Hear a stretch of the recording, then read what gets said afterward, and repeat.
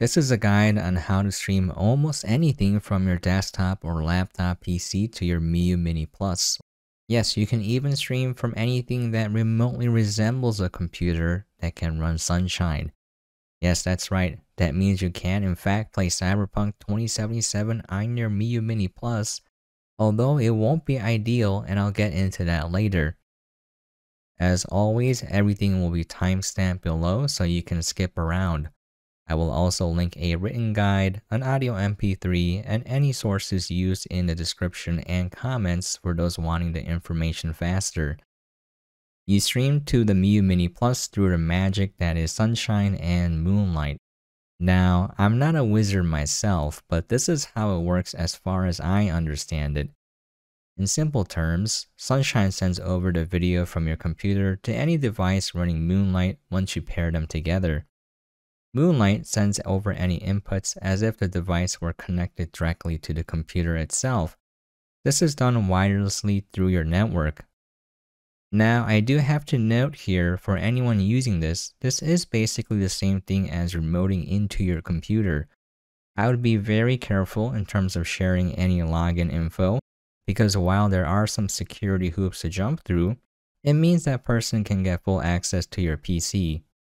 If you are super paranoid, I would run Sunshine in a virtual machine. Now that I've noted a possible security risk, let's get into the first step. You can grab the files for Sunshine from the LizardByte GitHub located here. I personally think Sunshine is great, thanks to all the brilliant contributors to this project for making gaming accessible to even more people and devices.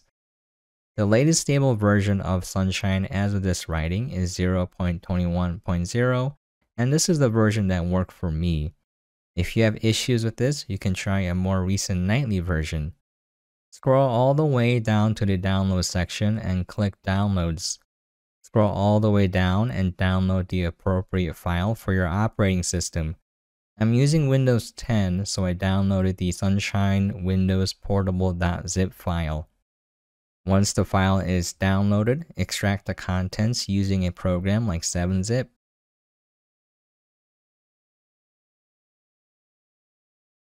Click on sunshine.exe to run it. Give it firewall access and then exit out of the program by clicking on the X button. The reason we exit is to allow Sunshine to create the config folder and the file for this next step. This step isn't necessary, but it does make it more likely that Sunshine will be able to stream to your Miyoo Mini Plus. You will download a third-party script created by Nonary to set the stream resolution to the same resolution as the Miyoo Mini Plus's screen. This is necessary because if you stream a 1080p, a 2K, or a 4K display capture to your handheld, the Miyoo Mini may not be able to handle such a high resolution. Go to Nonary's GitHub page for the resolution automation script and download the latest version of the resolution-matcher.zip file. As of this writing, the latest stable version is 2.3.1. Nonary notes here that for Windows 11 users, you have to use Windows Console Host. To do this, go to Settings, System, for Developers, Terminal, let Windows decide, and change it to Terminal's Windows Console Host instead. For older versions of Windows 11, go to Settings, Privacy and Security for Developers and change the setting there. I'm using Windows 10 and I didn't have to use this. If you are using GeForce Experience, you need to download a different version of the script located here. As always, all the links will be provided in the description and the comment below. Once the resolution automation script is downloaded, extract the contents using a program like 7-zip. Navigate to the install.bat file and click on it. A box will pop up and ask you to navigate to the Sunshine config file. This file will be located in a directory that you unzip the Sunshine folder to. Inside the Sunshine directory, go to the config directory and then find the sunshine.conf file. I unzip mine to my desktop to keep things simple. If the script shows no errors, you are good to go. Go back to Sunshine and start up sunshine.exe again.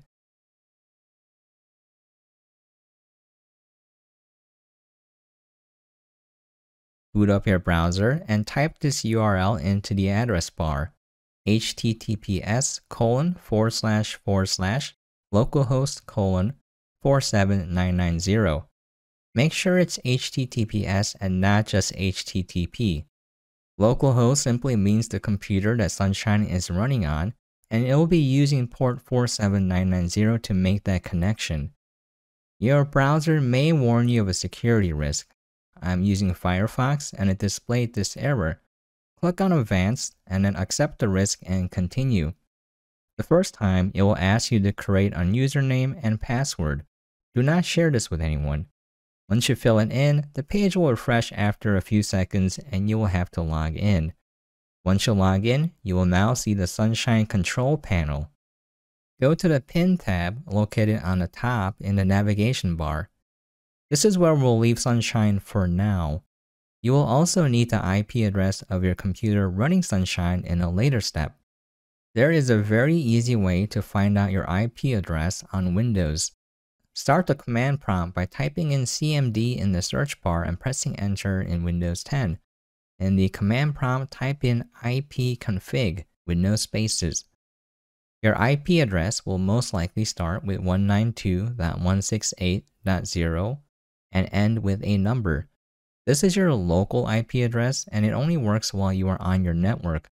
Write this down somewhere for later. Now the Sunshine side has been completed, and we'll move on to installing Moonlight on the Miyoo Mini Plus. We have Moonlight on the Miyoo thanks to user XK9274. Before we download Moonlight, you need to make sure you are running Onion OS. If you are running version 4.2.3 or higher, you are good to go as of this writing. I'm currently running version 4.3.0, which is the latest stable version. If you don't have Onion OS, installing it is very simple. Just make sure your SD card is formatted to FAT32 and not exFAT, using a tool like Rufus or GUIFormat, and then simply download, extract, and then copy the contents of the Onion OS download onto your SD card using a micro SD card adapter. If you are already running Onion OS and want to update to the latest version, all you have to do is remember to overwrite the files with the same names when copying them over. Your save files, ROMs, and save states will not be affected, so do not worry about updating. If you are concerned, you can always be safe and just back up all of your save states, files, and ROMs if you are worried. You can also connect your Miyoo Mini Plus to Wi-Fi and use the over-the-air option to download the update directly onto your handheld.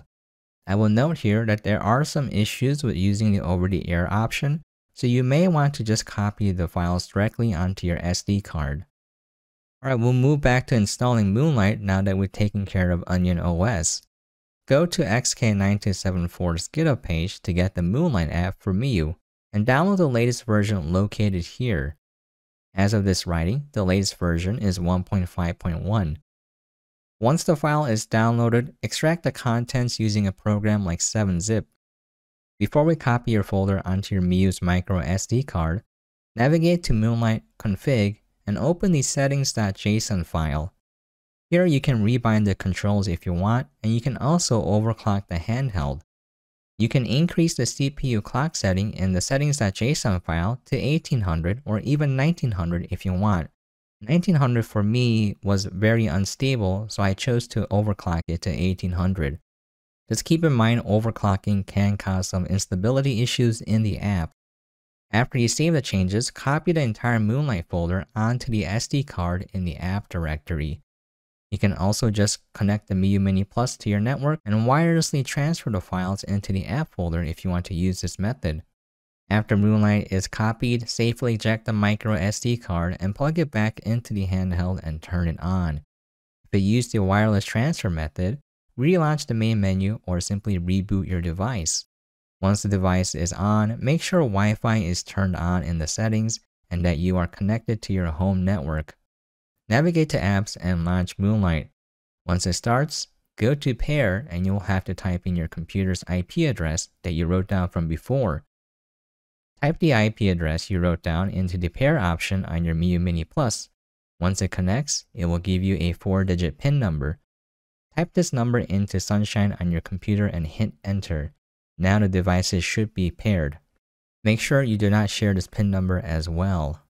Now this is where the problems start. If your Wi-Fi network at home is very weak, or if you're far from the router, the Miyoo's connection may constantly hang or disconnect. If this happens, you need to get closer to your router. My room is not that far from the router, but I cannot use it at all. I need to get about 10 feet from the router for the connection to be usable. Your mileage may vary because I've seen other people successfully stream from across the other side of their massive homes. Moonlight may or may not work well for you depending on where you are located in your building. Your computer running Sunshine also needs to have decent specs. Most desktops and laptops should be able to handle a 480p stream, but if you are running a potato, it may struggle a little bit. Okay, once you got the device connected, now you can do anything on your PC on your Miyoo Mini Plus. Go to Stream and then pick Steam Big Picture Mode or Desktop. They're both a bit buggy, so you'll have to tinker around a bit here and see which one works best for you. For me, the desktop option did seem to work a little bit better. Before I get into the actual experience of the streaming, here are some handy hotkeys. Pressing Select and A will simulate mouse input. It feels the same as using the stylus in Drastic. That is to say, it is not very ideal and almost unusable. Pressing Select and L1, L2 or R1, R2 will switch screens. Pressing Select and Menu at the same time will exit Moonlight. L1 is bound to E, L2 is bound to Q, R1 is bound to T, R2 is bound to P, X is bound to X, Y is bound to Y, A is bound to space, B is bound to backspace, Start is bound to Enter, and Select is bound to M. The D-pad is bound to the arrow keys. Some games don't recognize the arrow keys, so you may want to change this to WASD, but then you can't navigate in the Moonlight app because that is expecting arrow inputs. So you have to figure out a compromise of keybinds to get games working for you. Sometimes Moonlight will hang on your device. Check the Sunshine app to see if there is a message saying the client disconnected or not. If the Sunshine client reports that the Miyoo did disconnect, then your device is pretty much frozen and you'll have to force a shutdown and reboot it and try again. Okay, moving on to the actual experience of using Moonlight now. You'll notice that thanks to the resolution matcher script, your desktop resolution will turn into 480p while streaming. Some games don't support 480p like Elden Ring, so just stay at whatever resolution you had on your desktop. Some other games will not also support 480p like Cyberpunk, and you will not be able to navigate the menu because they'll be zoomed in. For some games, you're going to want to start them on your computer first and have them load up completely and then start streaming on Sunshine and then open Moonlight on your Miyoo Mini Plus. It's going to take a lot of work figuring out which games to load first, which games will support the 480p resolution, how to force that resolution if you want, and so forth. There's going to be a lot of tinkering on a per game basis. It's going to be a little bit frustrating figuring out which games work and how to change the resolution settings so you can have the game actually playable. You may also need to change the resolution back after you're done streaming, so this may bother some people. I'm used to doing all of this stuff, so it was a minor inconvenience for me, but for someone who's not tech savvy, I think this will be kind of frustrating to deal with. The lack of joysticks means modern 3D PC games will be very hard to play. You can move or look, but you won't be able to do both at once. Also, depending on the default keybinds for the PC game, you won't even be able to move with the arrow keys. Most games use WASD, so you have to find a way to rebind your keys in a way that works. This will be kind of difficult to do. Another downside is that the already smaller screen definitely feels even tinier when playing modern games or watching videos. I much prefer using my Steam Deck in this scenario or even my phone with the controller rather than use the Miyoo. Speaking of videos, watching videos is pretty much a good experience. However, having to change videos by using the D-pad and the lack of a proper keyboard is not a great experience. I would also like to note here that the battery life while using Moonlight is incredibly short. The biggest thing is the frustration factor. If you're tech savvy and you're used to tinkering around, this will be no problem for you because anytime you run across a problem, you'll be able to look it up and fix it. However, for the average user who is not tech savvy, I can imagine that this is going to be very frustrating and the handheld will be at risk of being thrown across the room and the screen broken. There were many problems trying to figure out this process, and when I got it to work, it was pretty cool, but there were definitely moments that were frustrating, and I can't imagine many people being okay with those moments. The trade-off just doesn't seem to be worth it. That said, the amount of things you can do is quite surprising. You're basically remoting into your PC, so you have the power of your desktop in a tiny form factor.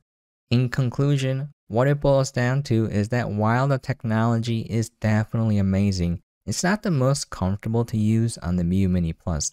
It's definitely meant for something with a larger screen, proper joysticks, and just better hardware. The spotty performance depending on your Wi-Fi network is also a bit of a downer. You may not be able to use it where you want to, which removes the advantage of having a portable handheld in the first place. The battery life is also abysmal. That said, there are definitely use cases for streaming to your Miyoo Mini Plus.